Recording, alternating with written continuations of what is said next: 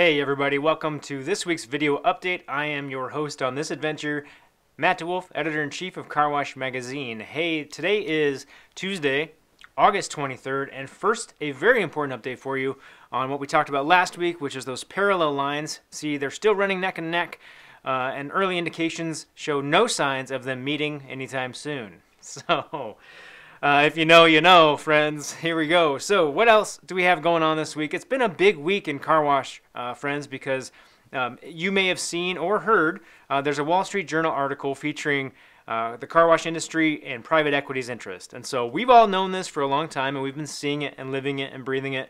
But guess what? It's in the public eye now. It's much more mainstream. So you can expect lots more eyeballs, lots more interest on the car wash industry, good, bad, or indifferent. That's what it is, folks. So get yourselves ready for that. Now, coming up in the event space, we've got October 18th through 19th. This is the Women's Leadership Experience by the International Car Wash Association. And so this has been reimagined a bit from what it used to be pre-COVID era. And it's going to be a 2-day residency at Villanova. Super great program. Check that out at carwash.org/WLE and get some more information. Send your up-and-coming females in the car wash industry. Really awesome opportunity.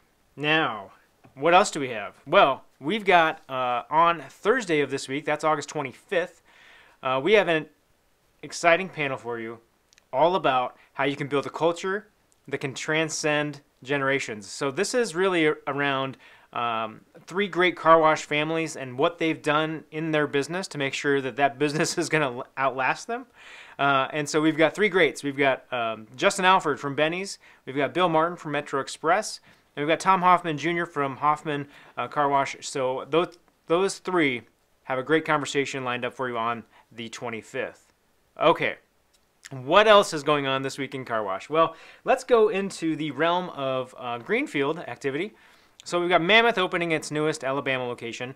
Mammoth Holdings, for those of you who maybe haven't read the article yet, was heavily featured in that Wall Street Journal article. So expect to get those phone calls, friends, because private equity's looking, Wall Street Journal's looking, lots of people are looking at this industry. So be prepared. The press is going to start calling. All right. What else do we have going on? We're going to put this in the bucket of mergers and acquisitions activity. We've got Home Team Car Wash down in Tampa. They have sold to ModWash. Commercial Plus represented Home Team in that transaction, and that's down in Tampa. So that's one spot of the country. Let's see where we're going next. Well, this one's going to be hard to say. So quick quack. If you can say that 7 times fast, you are better than I, my friends. Quick quack, quick quack, quick quack. So Quick Quack is expanding with Gorilla Wash out in Utah. So there's Tampa. We've got Utah. What else do we have? Well, we have Blue Equity. They're seeing spots, friends, because they are investing in Cheetah Clean Car Wash. That's a Kentucky-based operation for now. But I expect that they will be expanding rapidly and getting into other states nearby very, very soon. So that's what's happening in our greenfield and our M&A activity. Let's go into some other activity, shall we? Because there's a lot happening this week in car wash. So, EverWash, they've been named to Inc.'s 5,000 list. Guess what else? So has G&G Industrial Lighting. They've also been named to that prestigious Inc. 5,000 list. Congratulations to both of those organizations. There is more. I have more news for you. We commit to you to do this in 7 minutes or less. We're hustling today, friends, because we got a lot to cover. Here's one more. This is really interesting stuff. Okay, so given everything that's been going on, right? Inflationary pressures, we saw gas prices spike. You may be wondering, is that going to have an impact? Are consumers going to stop washing their car? Well, new research from International Car Wash Association would suggest that consumer car wash demand remains high, despite whatever you want to say of all these factors, it remains high. So we did some research. We did kind of a brief consumer study survey so we could get this data. We're going to do a presentation on that. We'll have more information about the date of that presentation for you coming up soon. But the good news here, friends, is that so far, consumer car wash demand remains high. So wipe the sweat from your brow, get that dirt off your shoulder, and let's keep it clean for another day. Okay, what else do I have? Well, I had talked about with you all about the Women's Leadership Experience. We've shared some information about the Executive Management Institute, which is another event that ICA does. They just wrapped that event, and so I wanted to share with you just a little bit of that experience straight from one of the attendees. This is Pedro Hernandez from Great White Express talking about his time at the Executive Management Institute. Is so much different than going to school. I went to school for business, and I thought I learned a lot about business, but this puts you in a perspective of real life scenarios.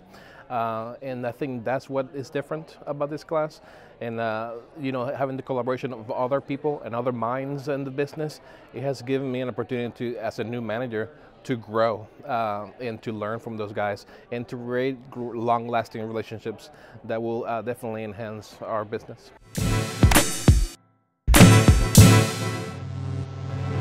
All right, so there you have it, friends. That is a quick soundbite for you of what it's like at the Executive Management Institute. A fantastic program. Everybody that goes loves that program, and frankly, it's just indicative of the kinds of events and the kinds of programs that International Car Wash Association puts on for this industry. So really great stuff.